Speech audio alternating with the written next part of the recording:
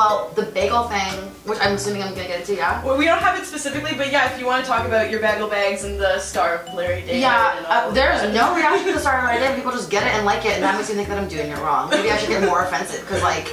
So, wait, was it real bacon? No! So you paint, because like I was oil paint, I make molds of an object, a food object, let's say. Cast it in plastic urethane and oil paint it to look really real. It looks so real, and were the bags, was that all fake as well? You can't drill into real bag. I don't know, I was like, I couldn't believe that it was like actual art. It was so well I know, but that's the point, that's the point. But you know, these are sculptural objects that are meant to look real, but they are archival and purchasable. Come to my solo show next month. Okay, but actually, so I think that the response to like the Jewish star, which is like a blasphemous, irreverent piece, didn't offend anyone. Maybe my parents a little. They're like, Chloe, come on. But no one's offended. So I'm like, okay, I'm doing it wrong. But the bag scenario, I think because it has the ability to confuse people into thinking it's really a Chanel bag, the response, well, should I explain what happened? Yeah, please. So I had actress India Menuez wear my sculpture of a Chanel bagel bag to the Chanel dinner. She was dressed in all Chanel because Chanel dressed her. Everyone there was celebrating Chanel. It's assumed that, you know, no one's there to parody the event. So she wore my Chanel bag and everyone thought it was really Chanel. Chanel actually had previously created a fashion show that had like some food references in it. So it wasn't so out of the ordinary, but like, I'm sorry, there's no leather. There's no hole for you to put yourself on your lip gloss. It's literally a bagel that's made of oil paint and urethane. It's clunky, and there's like one side is flat. It's like getting oil paint on her dress. It's like, it's a dysfunctional art object. And so I kind of thought it would, we intended this to be a performance art experience, but I did not anticipate the reaction, which was images of her, and she's like this beautiful girl in this beautiful outfit with this bagel bag. It looks kind of awesome, but these images were taken and distributed onto all these fashion magazine websites, and on like the headlines came out. They're like, Chanel shocks gluten-free customers with new bagel bag, or like Karl Lagerfeld has done it again, new bagel bag, like must have. Like, how do we get our hands on this bagel bag? And I was in London and I didn't have Wi-Fi, and I was like, I get to my hotel, I'm like, oh fuck, like, oh my god, like this is going viral. So I came out and I was like, hi y'all, like I actually made this as a sculpture, like not you, but stoked that you believe this was Chanel. Like what?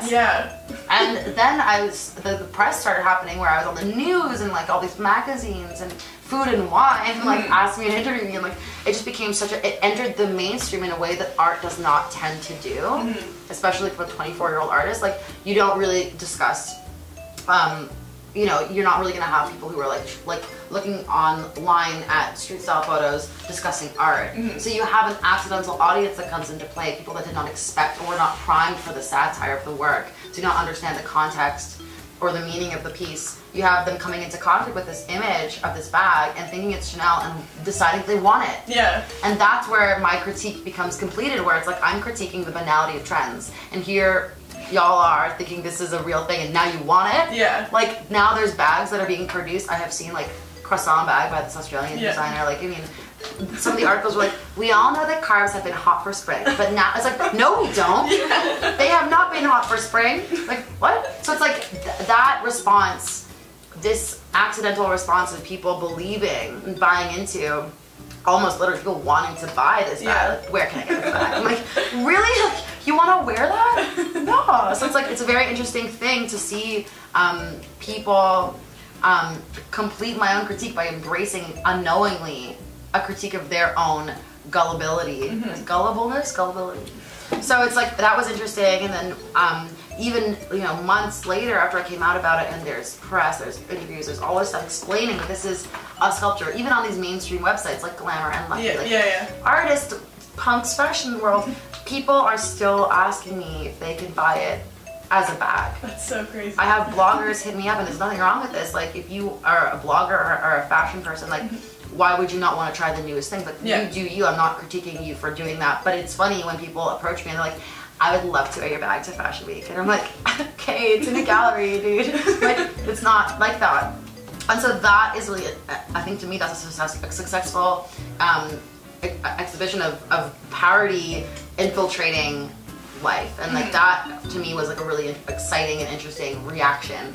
And it's like because of the mobility images have to travel the internet, making something that's bloggable, making something that's visually stimulating and is a one-liner and it fits on in a square on your screen, gives that image the mobility and the access to accidental viewers. Thank you so much for meeting with us. Function has had a great time interviewing you. Oh, thank you. To see more of your work in the future. And awesome. Yeah, thank you. Thank you.